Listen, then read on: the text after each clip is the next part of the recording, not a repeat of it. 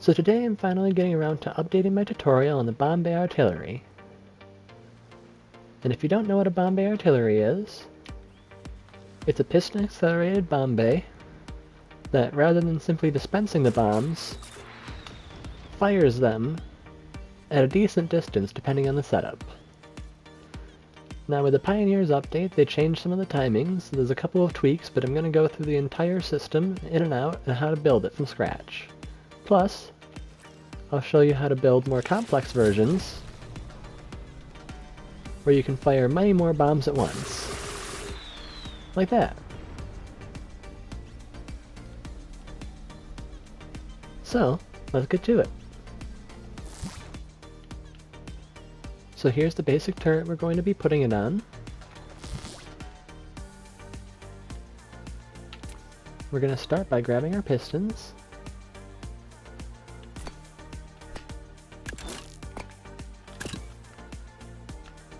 And we're going to have it 2 sets long in the front, 1 set long in the back. It could have longer or shorter, but this is a nice middle range. It doesn't have to shoot too far.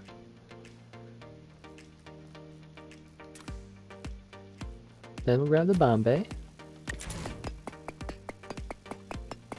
put that in the front.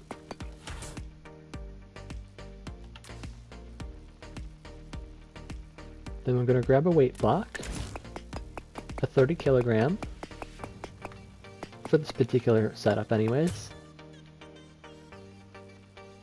And we'll attach those with flat connectors.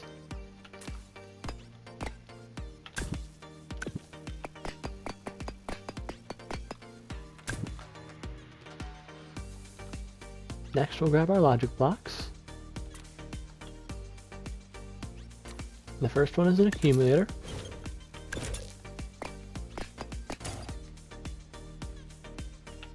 Then a NOR gate.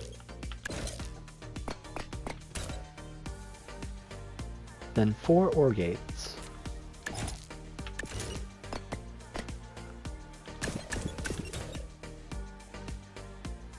And that's all the pieces we need to make this function.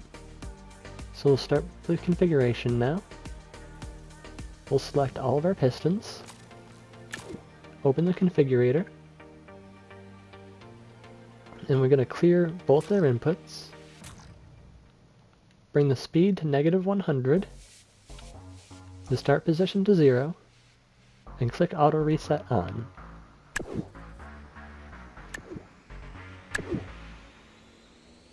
Yep. Then for the Bombay, all we have to do is clear the input. We no longer have to put a delay in like the old version. Next we'll do the logic pieces, and we'll start with the accumulator. So we'll go into the configurator, and we're going to set the green input to our firing button, which I'm going to use X. We're going to set the minimum to 0, which can take a second with the big slider. The maximum to 4.4.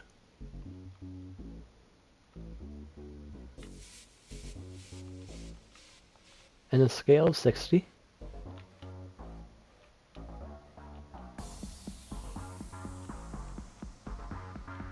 And we're going to attach that to all 4 of our OR gates. Next, we're going to take our NOR gate and bring the output to -0.1 and attach that to the accumulator.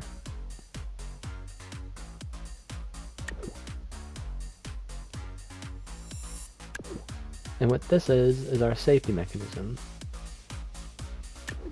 It's designed to try to keep the cannon firing for the entire duration that the bombs are produced by the Bombay. And that way it doesn't drop any bombs on our feet. It should launch all 4 of them successfully, even if you let your finger off the trigger too soon. But anyways, continuing on, we're going to select all 4 of the OR gates, where we're going to bring their output to -1, and put a duration of 0.1.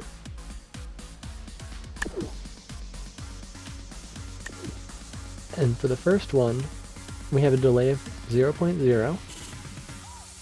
Then the second one, we give it a delay of 0.27. The third one, we give it a delay of 0.52. And the last one, we give a delay of 0.78. Let me double check that. Yep. 0.0, 0.27, 0.52, and 0.78. Then we'll take all four of the OR gates and attach them to our pistons, as well as the bomb bay itself. Which, let me double check. Yep.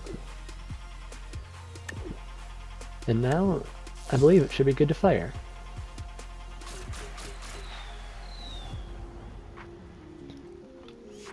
And it's that simple to make just a single one. Pretty straightforward.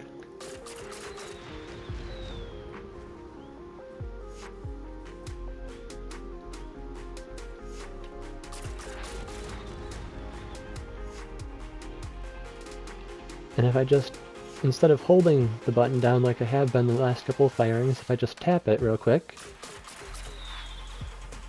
it still continues to fire, and you might be able to see the accumulator. Oh, it failed that time. I tapped it as lightly as I could and it made it fail, but you can see the accumulator charges up and then it quickly decreases. And what is bouncing around over here? Let's destroy that. I missed. Well, it's gone.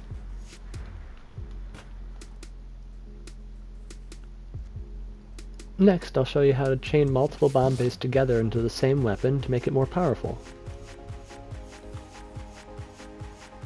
So now, what I'm going to do is I'll take these flat connectors off.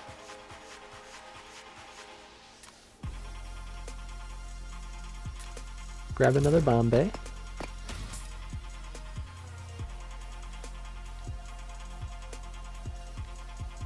And we're going to need a bunch more logic blocks.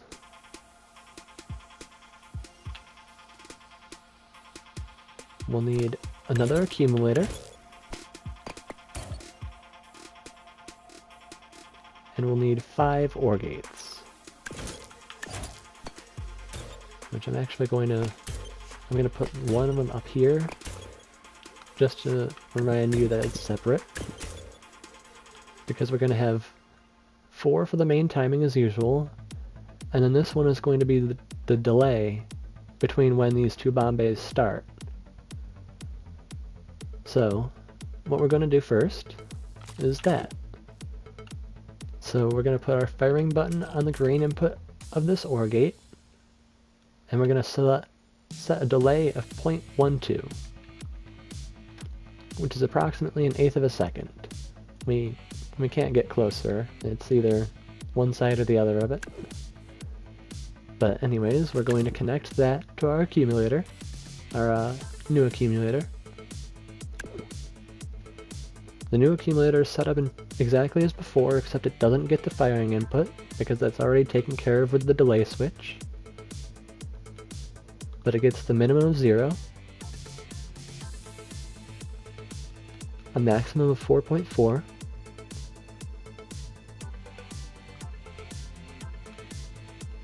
and a scale of 60.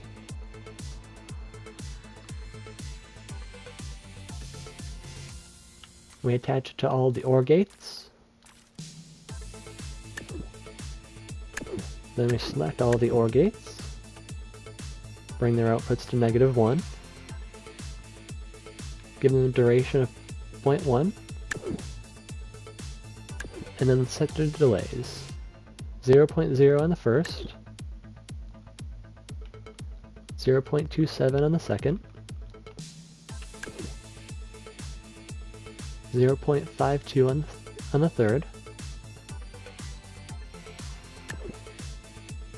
and 0.77 or 78 on the last one.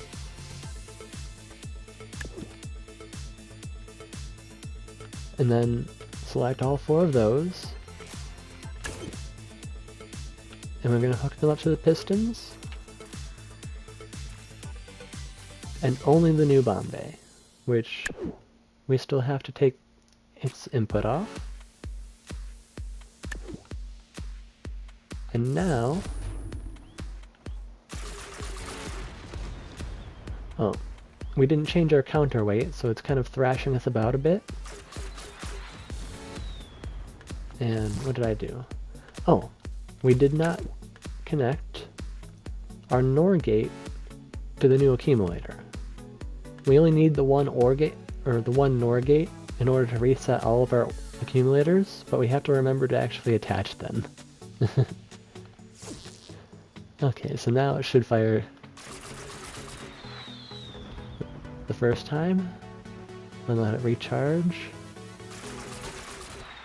There we go. And then to change the counterweight, we added more weight up here, so we have to add more weight on the back. And I'm just going to try swapping the 30 kilogram for the 50 kilogram. See if that balances that out better.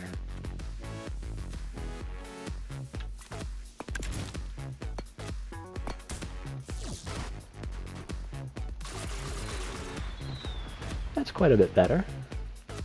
It's not disrupting the accuracy as much.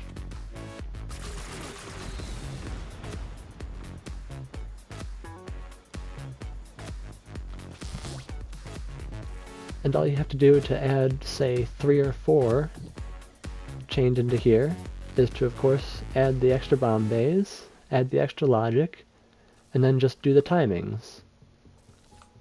So if you had 4, you would delay it by... the first row you would delay by 0.06, then your second row you would delay by the 0.12, and the third row you would delay by 0.18. And that's how you get something like this one I'll show you.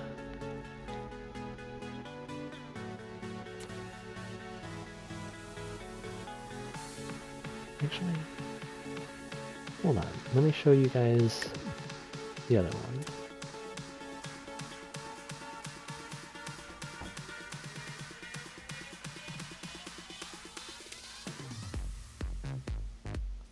So here's the old tried and true Mark 13 system.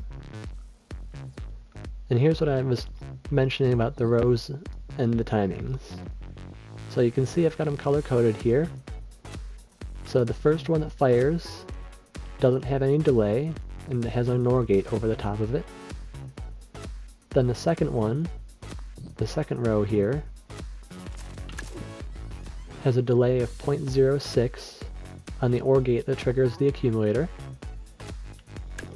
Then the next one has the delay of 0.12. And the last one has the delay of 0.18. So that's approximately a 1/16 of a second delay between each of the sets. And that fires like that, although without any assistance on it. It kind of shoots itself in the foot. But I can show you the better version. Which, actually, I just realized I changed out of my build slot accidentally. So I need to put it back in there anyways. Might as well show you guys while I'm doing it. So here's the Mark 13s on their actual platform. And they do have a secondary function with the box cannon, but I already have a tutorial on that, and that hasn't changed in the recent update, so I'm not going to cover it right now. But just know that you can expand your piston accelerated system to include other weapons than just the bomb bays. You'll just have to learn a little bit more of the logic systems in order to have the switching method. But yeah, that's the ins and outs of making bomb bay artillery cannons.